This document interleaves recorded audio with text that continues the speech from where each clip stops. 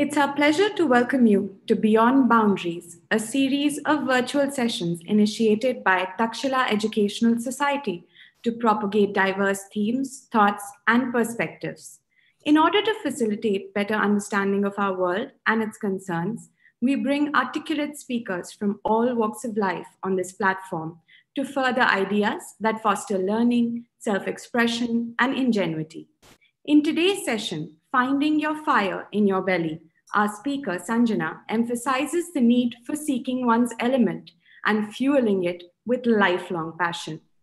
Sanjna Kapoor is a prominent theatre entrepreneur and actress. She built Prithvi Theatre into one of India's premier cultural hubs and co-founded Junoon Theatres to create a platform for a plethora of art engagements in the country.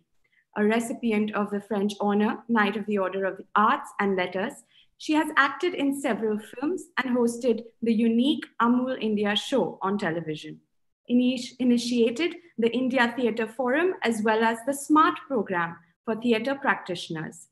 Sanjna continues the legacy of her paternal and maternal families, the Kapoors and the Kendals, by bringing the richness of theatre into people's lives in multiple ways. This speaker would now converse for about 30 minutes on the topic. You may submit questions through the chat box of your YouTube channel. All questions from the viewers would be answered collectively by the speaker in the last 15 minutes of the session. Let us begin now. Over to our speaker, Sanjna Kapoor. Thank you. Thank you, Setika. So I shall begin. And this is really difficult because I'm talking to a computer and not to a beautiful live audience of people whose energy I can feed off and get inspired by and get egged on by.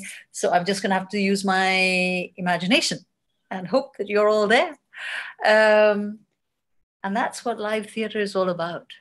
The beauty and the joy and the excitement of live theatre is the fact that there is this amazing audience in the darkness, huddled up next to each other, always in chairs which are ever so slightly uncomfortable. A good theatre will never really have chairs that you can lounge back in, like in a cinema, and eat your popcorn. Chairs in a good theatre will always be ever so slightly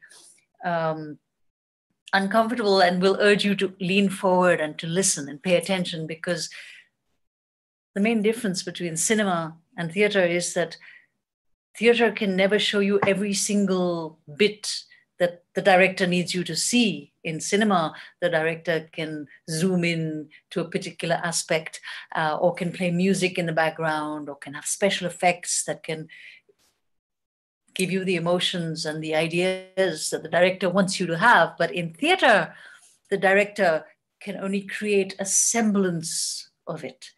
And the rest of the work you need to do, which is the beauty of theatre, because it engages you and forces you to participate and forces you to bring your worldview and your life's experiences and your emotional self into the space to make meaning of it all. And that's what I love about theatre. But I'm not going to talk actually so much about theatre today. Today, we're going to talk about finding your passion. From my own experience. And I'm really, really, really, really lucky. I'm lucky that I was born into this incredible family, that my story really begins with my grandparents, both of which were wonderful, brave, courageous adventurers who went after what was their fire in their belly.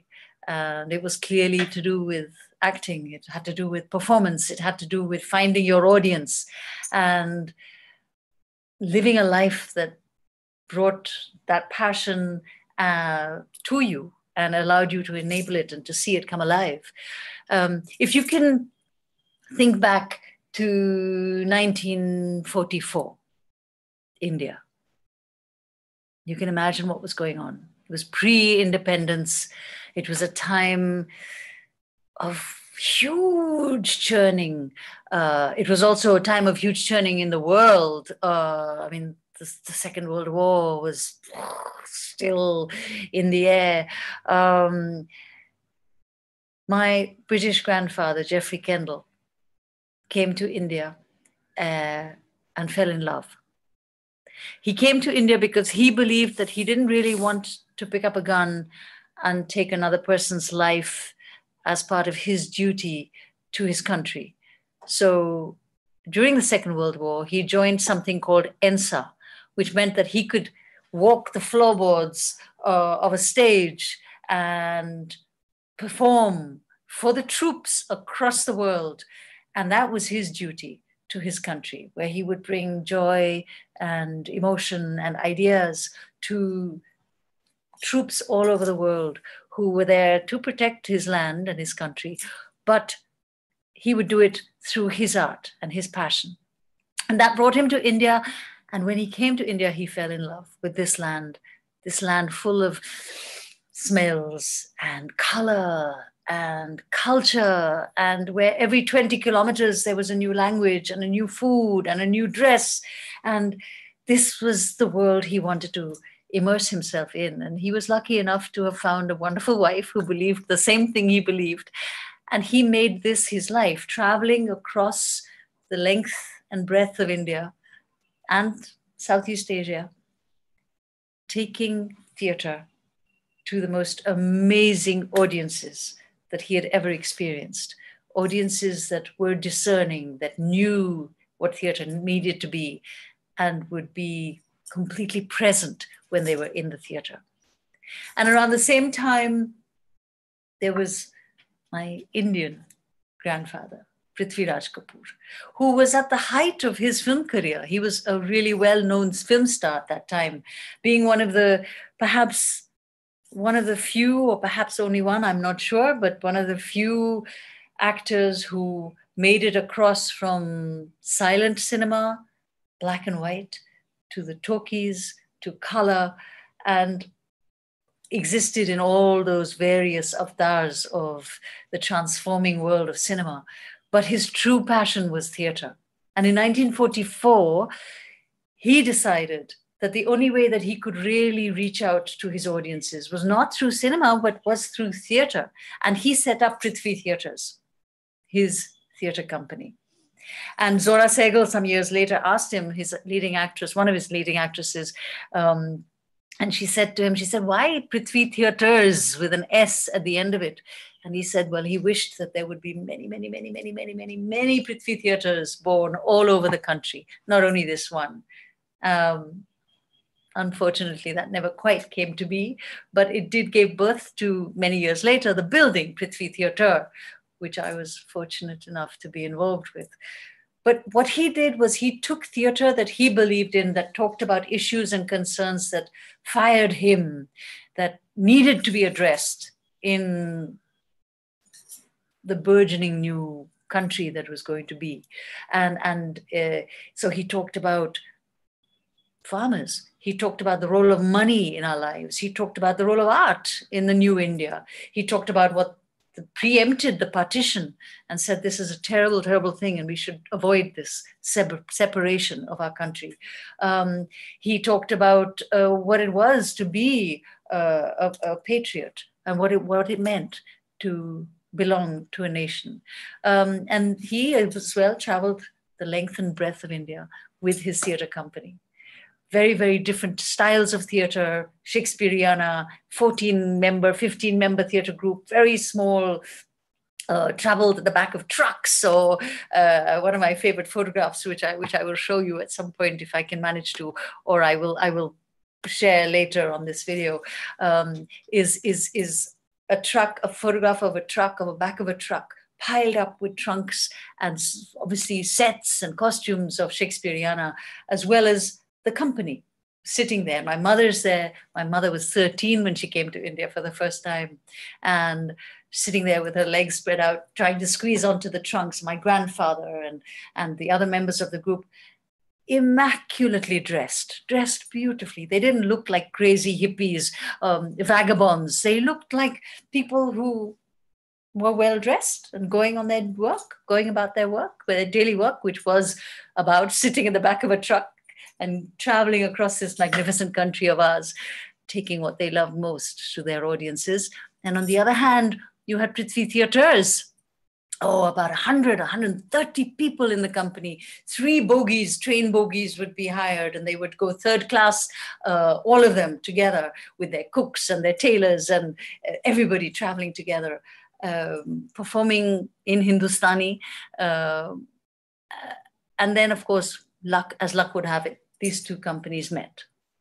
And that's how my parents met, lucky for me. And they got married, of course. But what was really interesting for me growing up in this family was the stories I heard, the stories of their adventures, of getting caught in floods in the Northeast and losing everything. Everything got flooded. Their truck actually got washed away in the flood, and luckily the driver survived. But then how they had to start from scratch all over again with nothing. About amazing audiences in schools where there was no stage, but they would tie tables together and make a stage.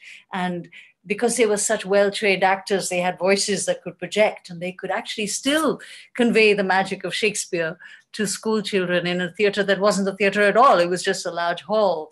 And yet they would have magic conveyed. And so this, I grew up never hearing the traditional stories or fairy tales. I grew up listening to these stories. And I grew up also listening to their squabbles and their internal adventures. My grandmother wanted my aunt, who was 8 months old when she came to India, Felicity Kendall. And today she's a very well-known actress in the United Kingdom. And my grandmother wanted her to go to school, but they were a traveling theater company, so it was difficult. You had to keep moving around, but she was insistent. And my grandfather really fought her about this and said, we can teach her how to read and write, and we can teach her, basic numbers and mathematics. And theater will teach her everything else. Theater will teach her about life, the plays we deal with, the ideas we deal with. They will make her understand things about geography, about people, about ideas. What more does she need? My grandmother won that battle.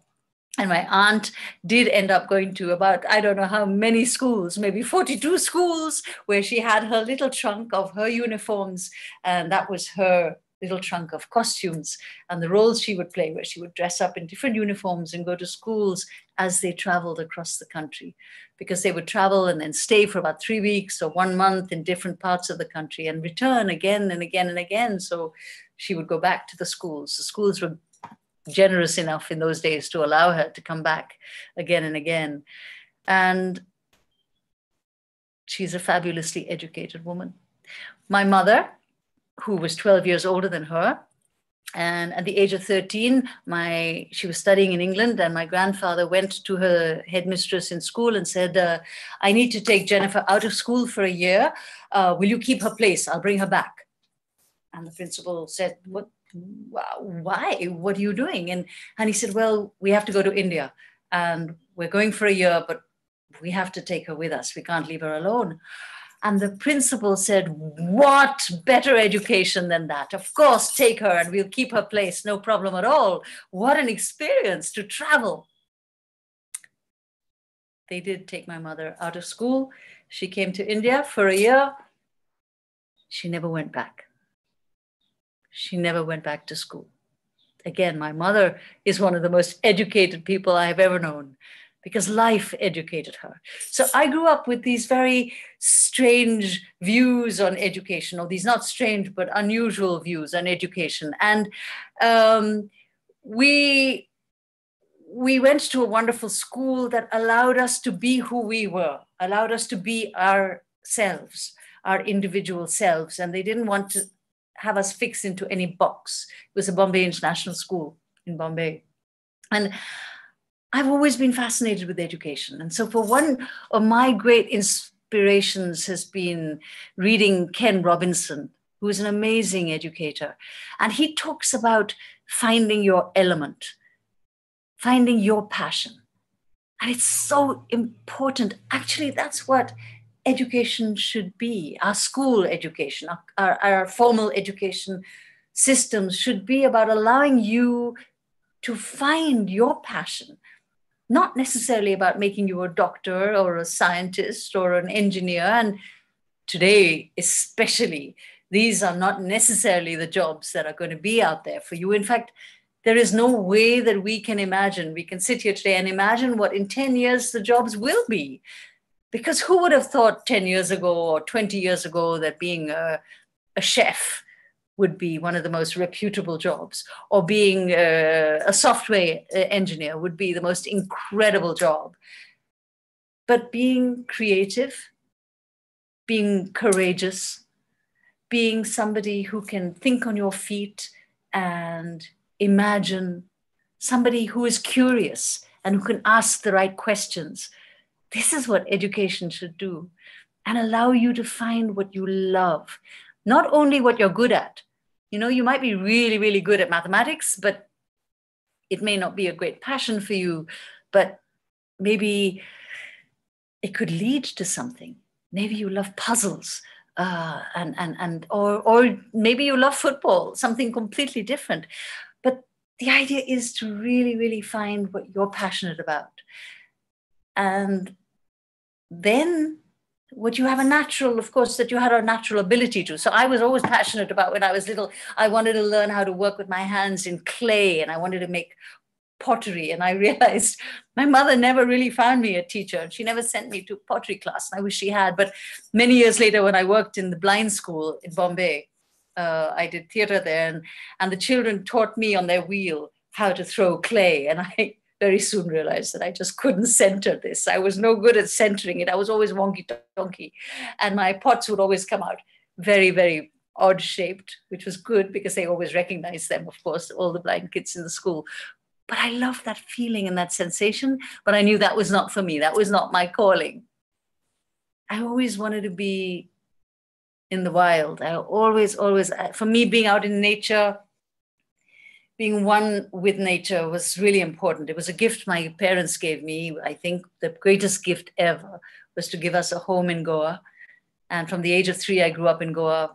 I was our second home, 3 to 4 months a year I would spend there. And to be able to be on the beach and in the sea. And my father taught me very, very early on how to respect the sea and never, never, never go beyond where I could walk in the ocean, to have deep, deep regard for it, the power of it, the beauty of it. But I never went to a jungle. I really, really wanted to go to a jungle. When I was 10, I was invited to go with my closest friends to a jungle, and they were boys.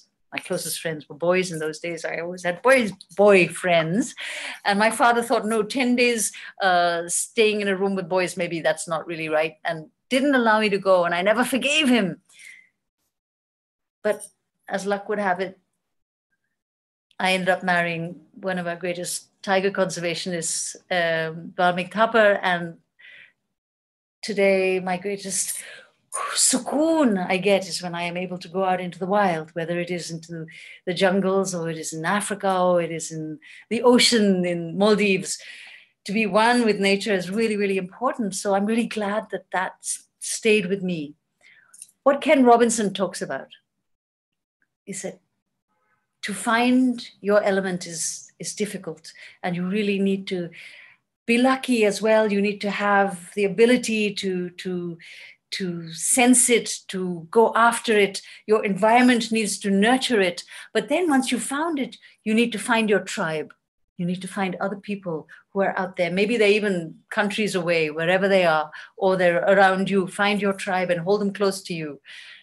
And then be open to chance. You have to be open to good fortune coming your way.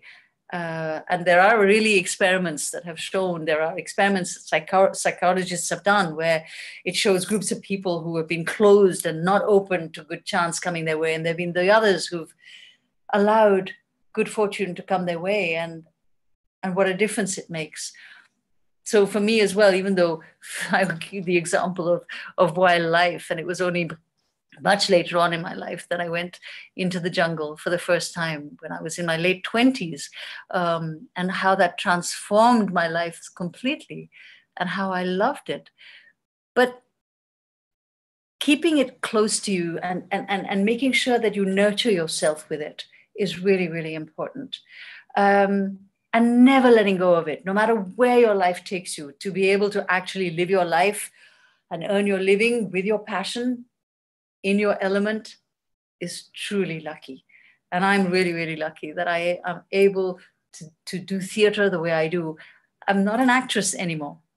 I stopped being an actress a long time ago because I realized that what I really, really love, what I also really love, I love acting on stage, but what I really, really also love is to be able to imagine how to bring audiences and theater people together and to let that magic happen in different ways and different forms.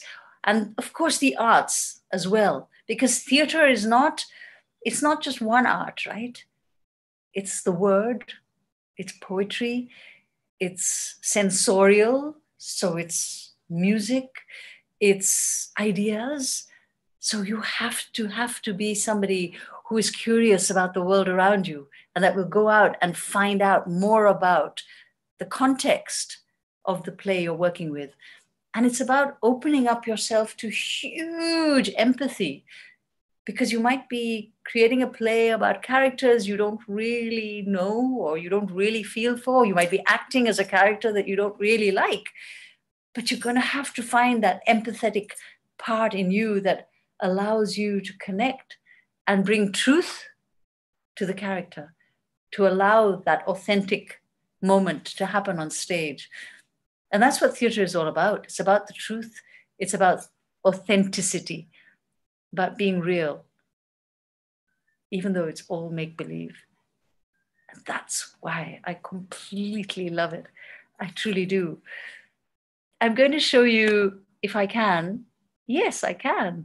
I'm going to show you 3 photographs of mine, which are my favorite photographs in the whole wide world. Now, where are they? Oh my God. Oh dear, I'm not sure I'm able to find them. Okay, maybe I will have to struggle to finding them, so I maybe won't do that right now. But Ken Robinson talks about something else, which is talked about a lot in education today. He talks about creativity, and it's the new buzzword. We're all being asked to be creative. Schools are being asked to be creative, and they don't quite know what to do. In your offices and in your workspaces, you're being asked to be creative. And what does this mean? What does this word mean? And Ken Robinson actually explains it so beautifully. He says to be creative, creativity is actually, it's a process towards coming up with a new idea to you. Somebody else may also have thought of it, that doesn't matter, but it's a new idea to you, which is of some value to other people. And that is what creativity is. So it doesn't mean you have to be an artist. It doesn't mean you have to be able to draw beautifully or sing beautifully, but it's about coming up with a new idea. And I think that's what schools really need to be able to nurture for us. And as you are all now going to go off into the universe and going to college and seek what is your path, I hope you can hold creativity close to you. You can find your element and be brave. You have to have courage. You have to have courage to face failure. The other buzzword that I am really disturbed about that is out there today is success. Everybody makes such a big deal about success. And I really think I can't understand this word, because why is it so important? Why is to be successful? What does it mean? And stop and think about it for yourself. What does it mean for you? Because it might mean something for you, which is quite different from what it means to the rest of the world. And if you think of what does success mean for you, if you were to look at yourself and say, okay, I am successful, what would it be? What would I be? And then let's see, if I was successful to the world around me, to my family, to my school, to my society, what would it be? What would it mean? And I'm not sure that it really matters. I think to have impact, to have some, to be of some consequence, maybe that's important. Then you can have consequence to your best friend. You can have consequence to your pet at home. You can have impact in 100 different ways. And I think that's really, really important for us to find that, rather than go after this word, success. For me, it's a very problematic word. And a lot of these things are things that I've been churning in me, because I have a, now he's about to be 18. I have a son. And, you know, a lot of times when I work with children, or I work with theater and teachers and schools, these are questions that come up. And I really hope that my son can find his passion. And he has. He's found his passion, which is completely different and unimaginable for me. It's different from my passion. It's different from my husband's passion, his passion. And I cannot even begin to really get it, but I am empathetic towards it at some level, I presume, I hope. I really do hope I am. His passion is cars. And he is hugely passionate about cars, about supercars, about cars, about actually the whole journalistic aspect of being able to talk about cars and take it out there to a larger public. And this is what drives him. And interestingly enough, it has helped him in mathematics, because he understood what ratios were, even though he hates maths, but he could understand what ratios and probability was, because of the races he follows. And it worked with geography, because he knew of tiny little countries in the middle of Europe that no other child really knew about, and he knew all the flags because of his madness and his fervor for racing matches and races all over the world. So it's interesting how your passion can actually lead you to a broader world, which need not be just closed in. And your parents need not worry that, oh my God, we're going to lose our child to theater or to cinema or to photography or to music. But maybe your child will actually be a more whole human being. For me, culture is really important too. And there is a beautiful thing I found, and I'm going to read it to you. And I've chanced upon this on the internet. Can you imagine? It's an anonymous manifesto on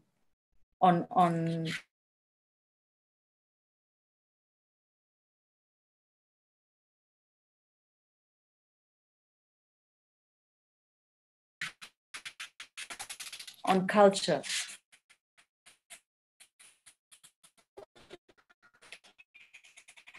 And it says,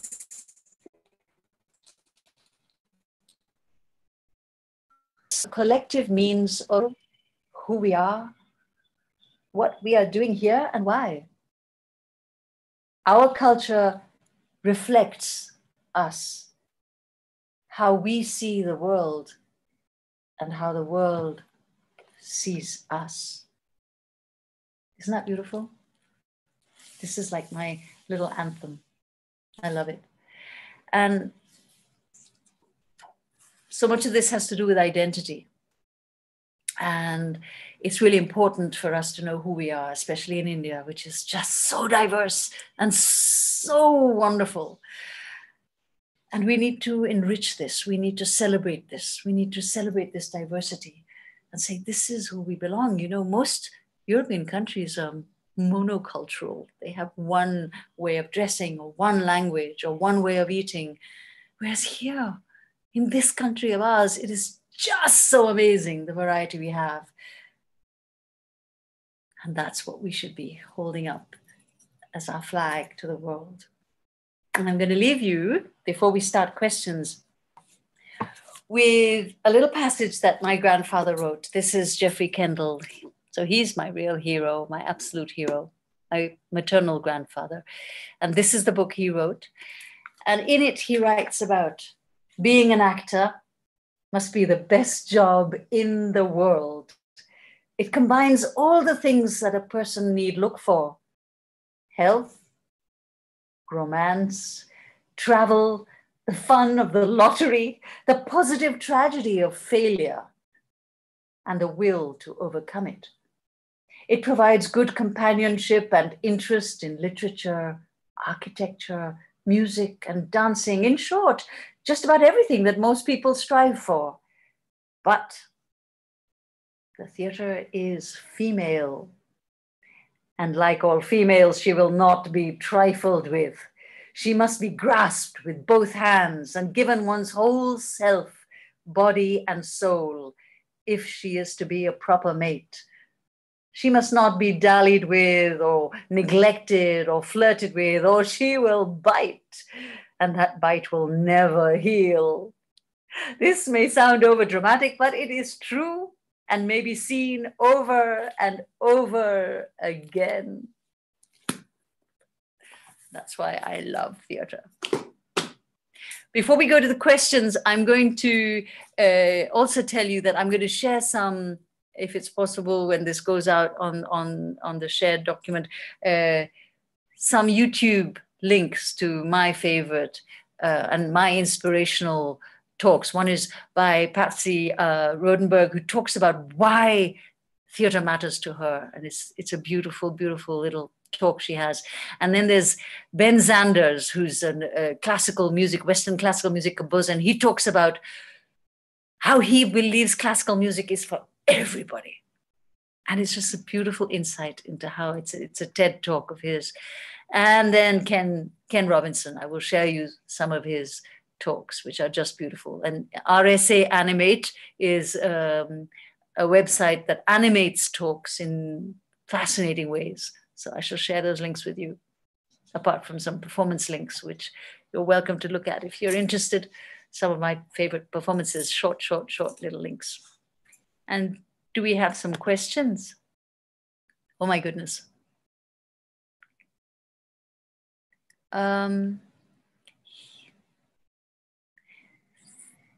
So there's a question here.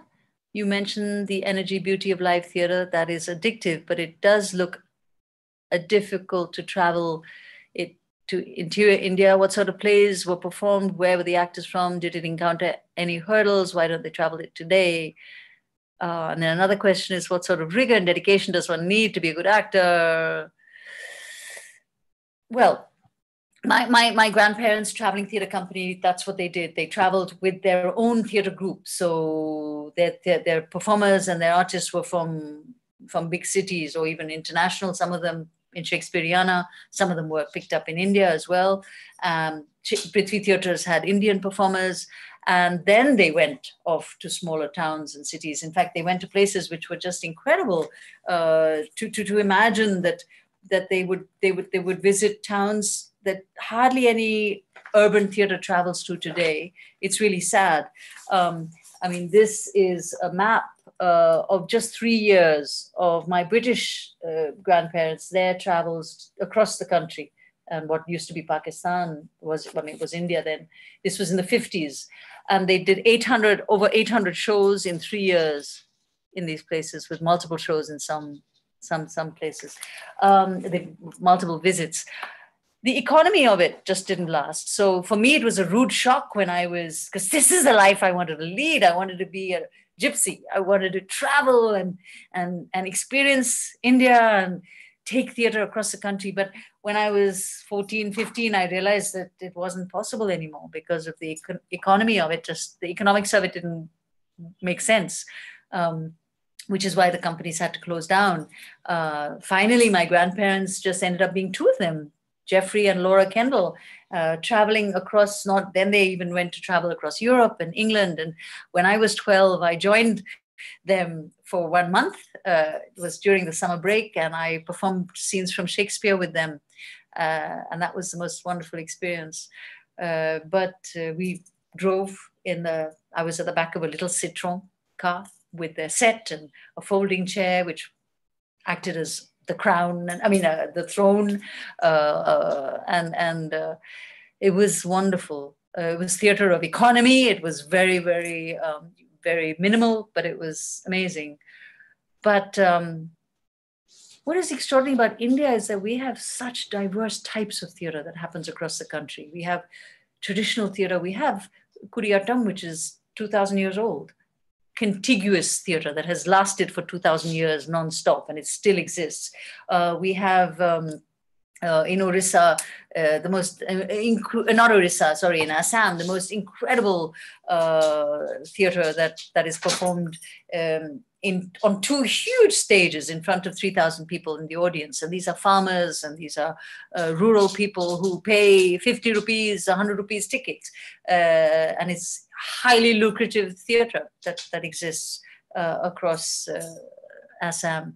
So there are so many different types of theater.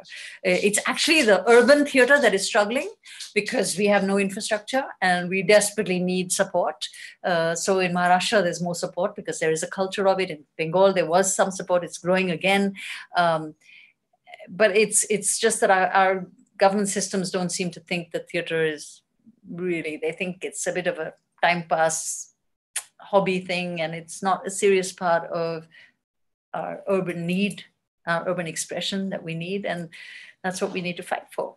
And we need to claim our space. So one needs a lot of rigor, you do have to train as an actor.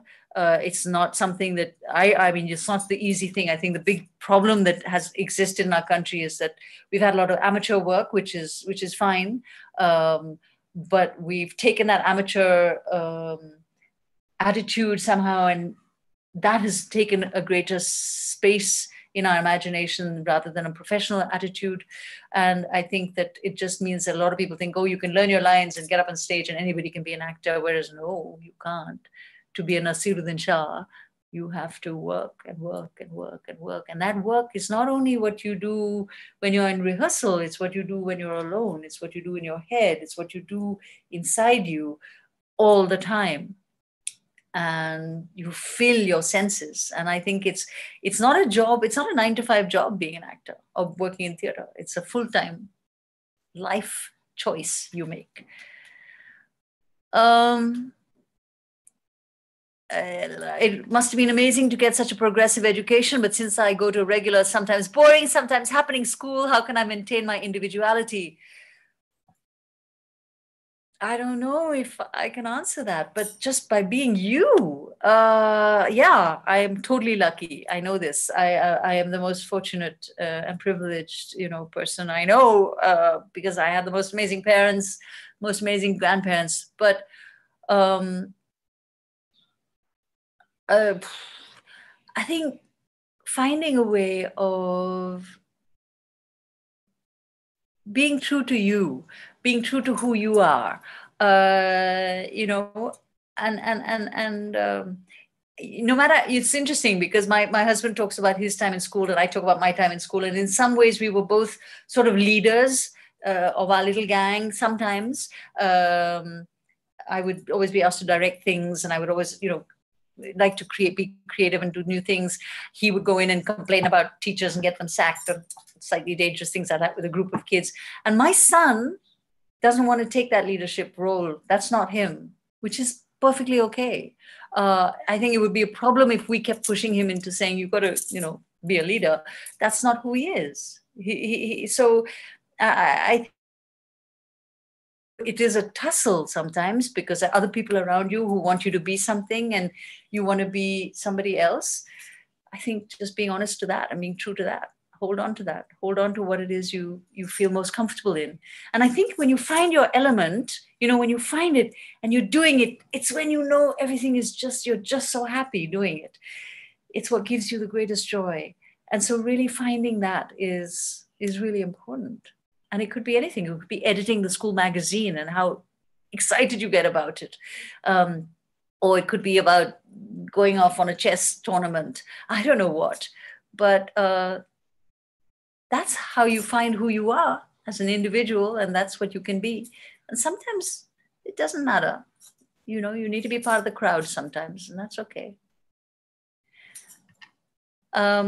Could you share a little about what managing a theatre house is like? What sort of professionals are involved? How is it all managed? You mean Prithvi Theatre?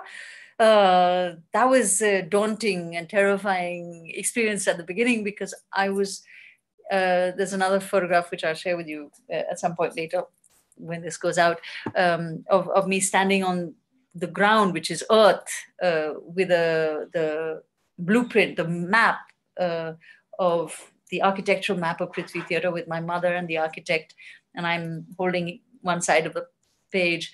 And I love that photograph because it actually that was the beginning of my fascination with looking at architectural plans. I love looking at architectural plans, and I love architecture because it's, for me, a really interesting art where you create space for people to inhabit. People have to inhabit that space. And so it's really, really important. It's like theater. What you do on stage is you're allowing people to enter into that space. So I think an architect is very close to theater in that way. But I was terrified of working at Prithvi, and I was scared because of the responsibility of it. But when I started with a few ideas. My father said, okay, go, start children's workshops, art gallery, revive the bookshop, the canteen, the cafe, start a little theater company, but find the money. You find the money yourself, and then you can run it. So gradually, then more and more responsibility came onto my shoulders, but I had no training at all. I had no experience. I didn't know what it was to really, I knew what it was to work on my own. And so 21 years of working in Prithvi Theatre was an extraordinary experience. I totally loved it. But it was also really difficult. There were times when I would just say, oh my God, take this away. It's just so much. I can't handle it. I don't have the money. I can't find it. The sponsors are not helping. There's no government funding. Such a responsibility. And it is tough. It is very, very tough. But at the end of the day, when you see the magic happen with people who take over the space and it becomes their home, whether it's the audience or the theater workers, and that's the joy, that they have this little oasis to come to, which they can call their own. And for me, that is really beautiful. So it has its struggles, but it was worth it. My greatest sorrow was that when Prithvi was in 2003, celebrating its 25th anniversary, or 2000, was it? Yeah. And for me, that was my deepest sadness, was that actually Prithvi was not able to have, after all these years of such success, 25 years, and it was known to be a successful theater venue. If it was so successful, why was it not imitated across every single corner of this country? And that's because there was no economic model that made it viable, because there is no safety net that our government offers. And our government has to offer a safety net. There has to be a safety net for institutions like that, like there are in Western countries. And there need to be other kinds of ways of thinking of the economic model to make it viable. And I hope that in my lifetime that does happen. But that year, the only joy, to the sort of little bit of hope that glimmered in the background, was that Rangashankara in Bangalore came alive that year. So that was inspired by Prithvi, and Wonderful and Mad, Arundhati Nag went out and made it happen. So the birth of that was also what we celebrated our 25th birthday with. So that was one glimmer of hope. But there needs to be, there needs to be 10 Prithvis in Bombay itself, and they're not. And it's a problem. I'm talking too much. Ma'am, I like the concept of the element you shared. Like you, I love arts, but I'm no good at it, yet I don't want to let it go. What are my options? The arts have to have an audience.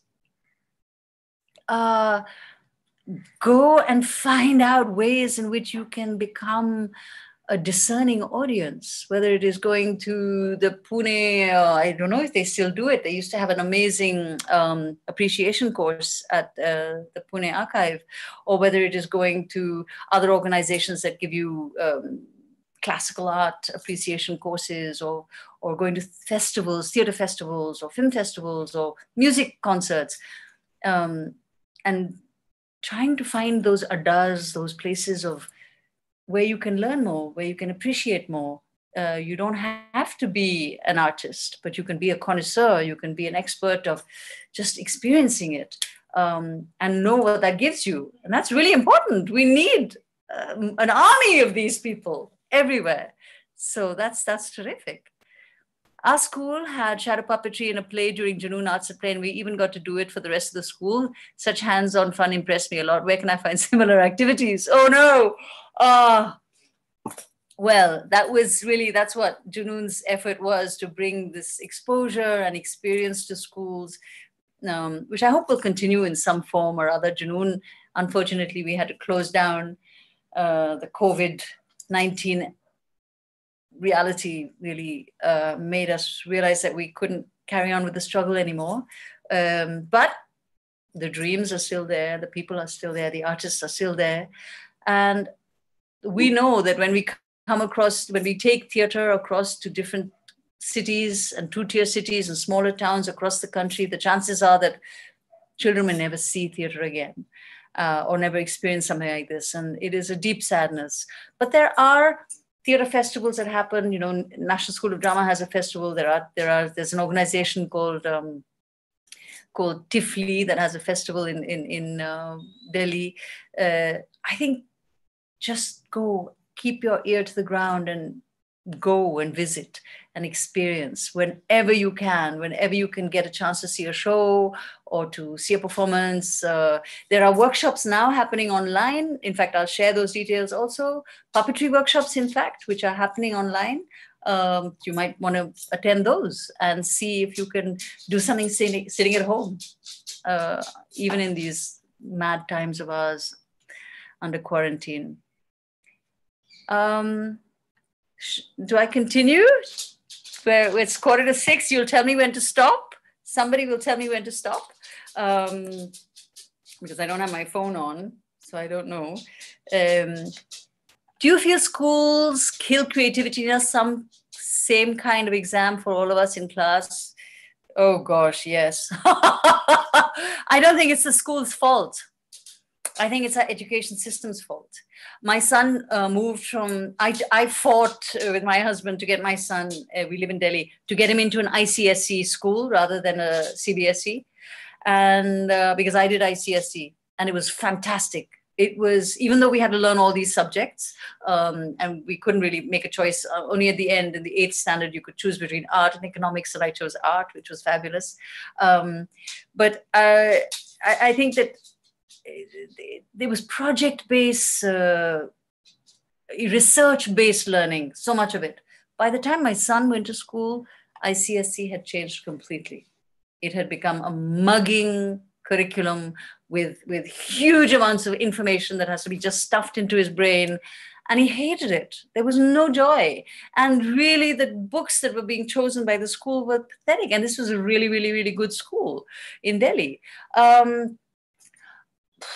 I took him out of that system and put him in IB, which really was extraordinary. It was a huge shift. Within a year, he was very grumpy with me because he missed all his friends. So he never really in front of me claimed that he liked the new school. And one day somebody asked him, you know, how are you doing in your school? This is about a year after he'd moved. And he was 10, 11 then. And he said, oh, I'm really liking it and I'm enjoying it. And my friend said, what do you enjoy about it? And I was in a corner listening. I could hear this conversation. And my son turned around and said, you know what I like? I understand what I learn. I mean, that's pretty profound. If only we could all understand what we learn. So I think it all starts with the curriculum, but it also starts hugely with teacher training, We have to have teachers who delight in what they do, who delight in igniting your own curiosity, the curiosity and the mind of each individual child, and allowing you to flourish, and understanding that there are different ways of learning also. Not everybody can learn through lectures, not everybody can learn through reading, not everybody can learn through audio. We all learn differently, and we all work differently. I know that when I'm thinking of a new idea, I have to scribble. I have to write it down. Otherwise, I feel I'm not, when I'm thinking of a completely new idea, I'm making lots of notes and scribbling and drawing, and then I clean it up. A friend of mine, when she's thinking of a new idea, she's pacing up and down the room like a caged leopard. It's. I don't think it's the school's fault. I think the schools are trapped in a system, and you're just lucky when you have a good teacher or a great principal. But education moves beyond schools, and it goes on forever and ever. And that's the joy of it. So I'm writing plays, and I'm really keen on taking screenplay writing professionally. Any tips for me? Wow, a playwright. Oh my goodness, I hope to God you're performing these plays in school. Please, this is what you must do. You must bully your school to give you time, give you assembly time, give you whatever time you have. Do it even in your class, and perform and hear your scripts. Get a bunch of school friends together and make sure that you see the life of your play. There used to be a inter-school competition run by the British Council in Calcutta. Unfortunately, that's closed down. I hope one day it'll resurrect itself. And it was where children are supposed to, in a school, write their own plays and produce them themselves with very little help by the teachers. And there were wonderful competitions. So keep your ears and eyes open to see if there are any competitions like that are on. My goodness, just keep writing. Just keep writing and reading and watching theater. How wonderful. That's terrific. In the pandemic times, what can I, as a parent, do to fuel my kids' energy into productive, creative ventures? Well, as I mentioned, there are some workshops. So what I will do is I will share with Takshila Society the creative workshops that I'm aware of that are happening, which are really, really good. A lot of them are hands-on. Some of them may be writing workshops, the puppetry workshops that Anurupa does, who we brought to some of the schools. So I will share with you whatever I can. Read to your kids. Don't worry about, the other day, my niece and nephew, we were together and they're 8. And I know my niece had to do some reading. She had to do her reading, and that was part of her school job.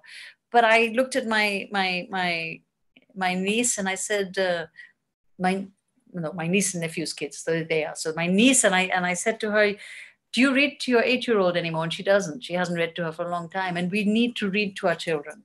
It doesn't matter how old they are. Even if they're 15, 16, it doesn't matter. It's fun. It's really fun. Just sit in a comfortable chair, in a comfortable corner, in bed or wherever, and just read. Watch movies together. Really beautiful classical movies. I think that's what we can do. Have conversations. Play games. I don't know. How different is acting in film and theater, both in terms of acting skills and creative satisfaction? Very different. Creative satisfaction, I can't say really, because that depends on the person, the actor. But the skills, the craft is really quite different.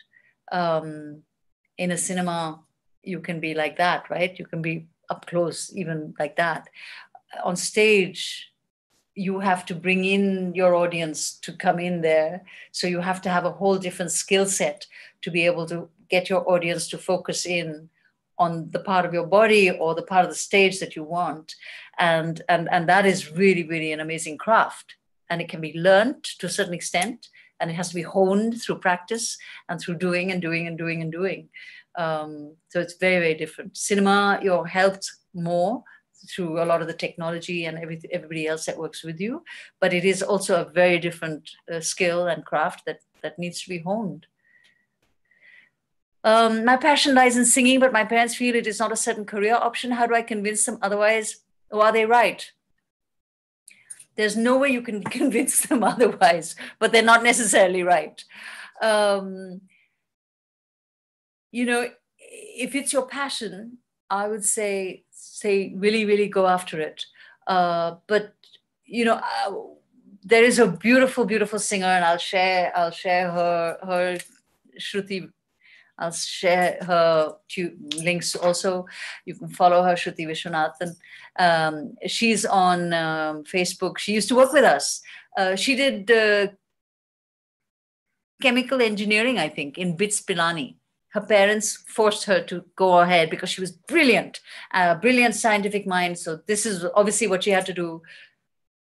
She came and worked with us at Junoon for a while, and then she finally had enough, you know, of it all. And she said, now I'm going to go after my true passion. And she's a singer. She's the most beautiful, beautiful singer. She is more classical trained. She does a lot of Kabir spiritual singing now, and she's just amazing. And recently she worked with us at Junoon at a show we had at the museum in Bombay. But I think you just keep it close to you. You never know when the opportunity may open up where it can become something that can be your profession. It may not, but still hold it close to you. Do not let it go, and build it, learn more, hone it, go out for training, for classes, whatever. Fill yourself with all the knowledge and all the experience you possibly can. Don't ever let it go. You might have to do another job, another part of education, but that's okay. Can a hobby turn into a profession? I paint on cups, but is that enough to turn into a business? Because I have zero business acumen. What happens to my passion then? Please suggest something. You know, I'm not the right person to say this because I've never done business, as in I've never learned business. But I think that if one were to go and look at all the wonderful, great new initiatives that have happened, whether it's in business or in other spheres, whether it's with wildlife conservation or whether it's in art or whether it's in engineering, I have a belief, and I think I may be right, that there's a huge percentage in that ingredients of success towards that achievement that lies in basic, good, common sense. And I think that's something we also need to hone, is just basic, good, common sense, you know? So keep your nose to the ground and be real, be connected to your reality around you, be a little street smart, don't live in an ivory tower. And maybe one day something as little, what seems as little and trivial as painting paper cups, is that what you do, might turn into something which is an opportunity to do something quite extraordinary. And you don't know what that is. But as long as it gives you joy at the moment and it's not hurting anybody else, and it's something, I think if you sit and try and plan too much now, I think that may be a bit of a problem. But just go with the flow. And especially now when we have no other distractions, because we're all sitting at home with a lot of time on our hands. How important is publicity, advertising for promoting plays? Are there designers, writers specifically for this? I mean, can I make a career in this? Making a career in theatre in India is not impossible, but it's a huge challenge. And it means that you need to be very, very, very dedicated, very focused. You must know what the reality is out there, where you belong, where you live, and also where you would like to go and be, and what it is you'd like to be part of. You may have bread, but you may not have butter and jam on your bread. And if you're okay with that, then go for it. It's not the most lucrative of businesses. It's not a business, actually. It's a struggle, but it's it's, I think, today changing. There is, in the last, as I say today, in the last 15 years, more and more young people coming to theater and saying, this is my job. This is my primary job. I will do web series. I will do, which is a great opportunity to earn living now. I will do cinema. I will not do television, because that's seriously bad habit forming and it'll destroy any iota of creativity in you. But I will do advertising, maybe. I will do voiceovers. I will do workshops, but I will do theater. And there is a way now, and they will also train. So they're going off, they're saving money, and they're going off to Italy or going off to Japan, and they're training in different skills, different art forms that they want to nurture themselves with. And it's extraordinary. So there are these people, and there are younger and younger people coming to theater, because I believe there's an audience that is growing. There are people in the audience. There are more and more people who want to put their money there and pay for theater, because our lives are taken over by this, which is making us more and more disconnected from each other. And theater, in this wonderful subliminal way, brings you together in this dark house and lets you sit with a group of strangers and feel the same thing. And it's an extraordinary communal, collective engagement, which is very, very valuable. And we need it. Everybody needs this. It's important. So go for it, but it's a struggle. Could you please share, how can I fight pressure from family and friends and not be bothered by failure? I can't tell you how not to be pressured by family and friends. That's a tough one. Because, I mean, you know, you only have the power to change what is in your control. And the only thing that is in your control is you. You cannot control your parents, your family, your friends. You can't change them. You can't change the world. You can just control you. So you have to somewhere be able to switch something inside you that it doesn't bother you or hurt you or damage you. That's really important. But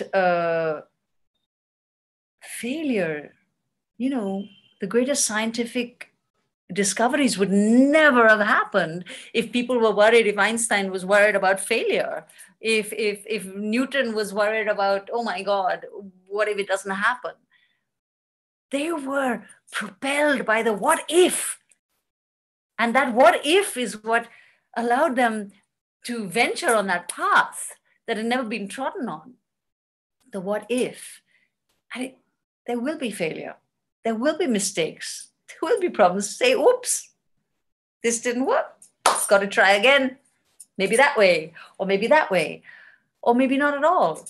You know, and we learn and take it as a learning. Go back and look into yourself and say, okay, what did I learn from that? We all fail. Everybody fails in many different ways, and there's no need to fear it. That's what school should be teaching you. Unfortunately, failure is a taboo word, but it should be a word that is actually celebrated and recognized. Okay, I think that's it, is it? I shall share all the books and everything. What can we do? Oh, there's another one. Shraddha, closing remarks, please, ma'am. Hang on, I haven't come to that. Okay, what can we, the youth, do to ensure the theatre flourishes in cities and compel government to pay attention? Go to the theatre, watch plays, buy tickets, take friends, make comments about it and talk to people about it all the time. That's it. It'll trickle down somewhere, somebody will hear. Please share the name of the famous book of theatrical performances made by artists to provide us with YouTube links. I will do all that, I promise. Yes. And my question is, how should I, as a teacher, appreciate kids when you see they are quite obnoxious, not interested in anything? How do I inspire them and me? Most important, yes, you. You have to be inspired. As I said to the student, I think, who asked the question, you know, you can only control you. You can't control your children. So you can't change them. you can change you. And so if you are inspired and you walk into the classroom and you're present and you're alert and you're there, the children will notice something. They may try and still be obnoxious. Children are, they are very political creatures and they can be really, really dangerous. But I think if you have the belief that there is goodness in everybody, and you have the belief that you have something to share of you, which is genuinely you, I think there will be other children. It'll be like a contagious little thing that'll go out there and hook kids into paying attention. That's what we do in our workshops. We have teachers' workshops, and our teachers' workshops are aimed at actually allowing the teacher to find in themselves their own individual ability to be present in the classroom. And when you're present in the classroom, like you are on stage, you have to have everybody looking at you, and you have to have everybody loving you. And that is what being alive on stage is all about. And that's what being a teacher is all about.